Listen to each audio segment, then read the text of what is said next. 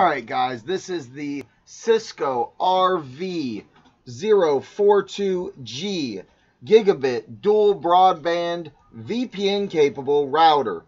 We tried out a TP-Link similar version the other day. It wasn't Gigabit, it wasn't cutting it. We're going to try this one out. Let's see how it works. We're going to show you what's inside of the packaging first. Let's get into it.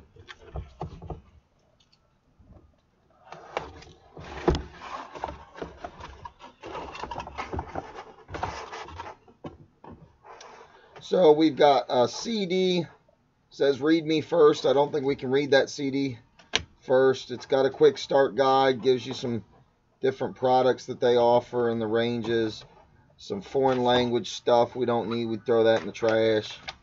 And then this one's your technical support contacts for all over the world, it appears.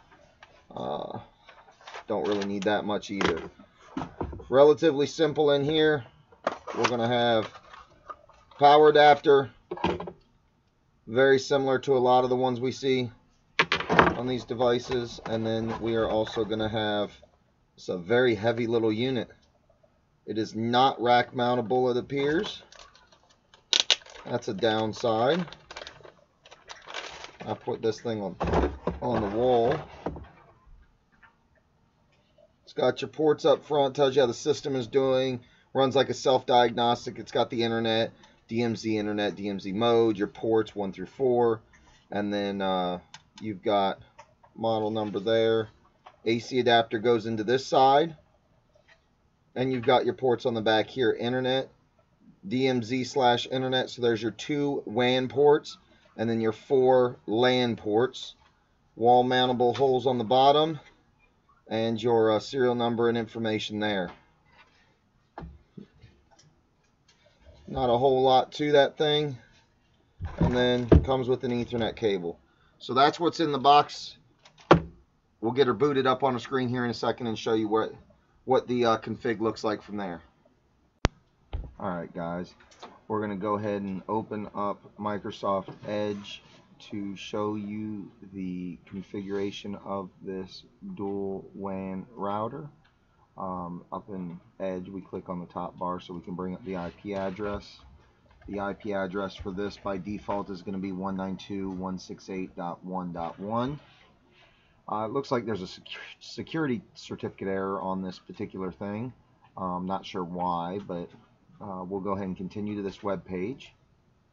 It's going to bring us up to this login. The default login is going to be admin. The default password is also going to be admin. So we're going to log into that, guys. And that brings us to the main screen here. It's going to show us all of the stuff that really matters. So we're using a cable internet with a static IP, so we're not connected actually to the internet right now. I'll show you that right now. Speed test. So as you can see, can't reach the page. Go back over here. So what we need to do is go ahead and get in here for the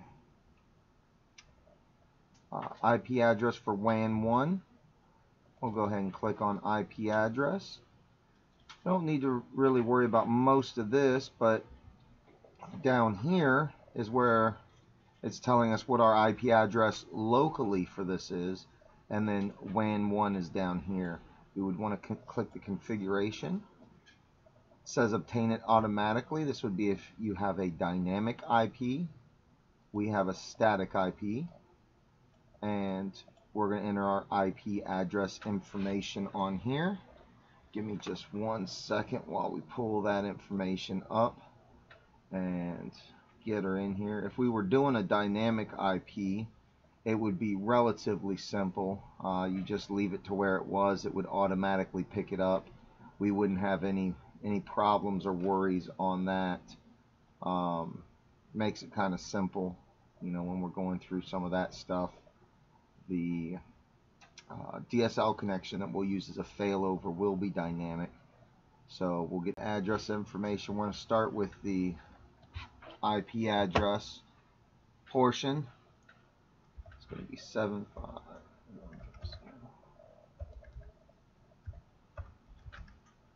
Alright, my subnet mask is going to be a little bit different. We're going to have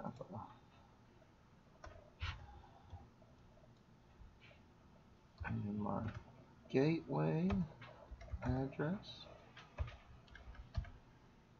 This is probably a little more technical than some people will understand how to do, but if you've got a static IP, you should enter these settings at least once or twice in your life. So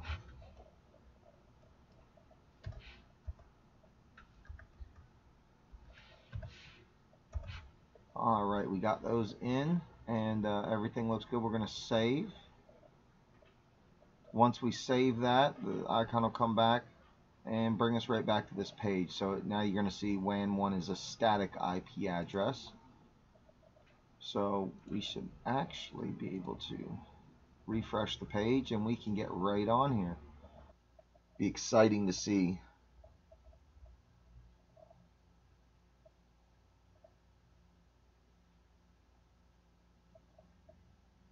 Gosh, she's getting right there. 100, we broke the 100 mark now. 101, 102. Oh, so close. It gave us a speed of 101, but we have a 100 megabit connection, so anything around that, give or take, plus or minus 5 is great. So we are on a cable connection. You'll see down here in the corner it says Charter. That's our local cable provider. So we're up to 101.61 on this. That is an awesome speed. What can I say? It's an awesome speed. Hey guys, thanks for watching, and don't forget to subscribe, and make sure you share this with all your friends on Facebook, Twitter, and so on. Thank you again.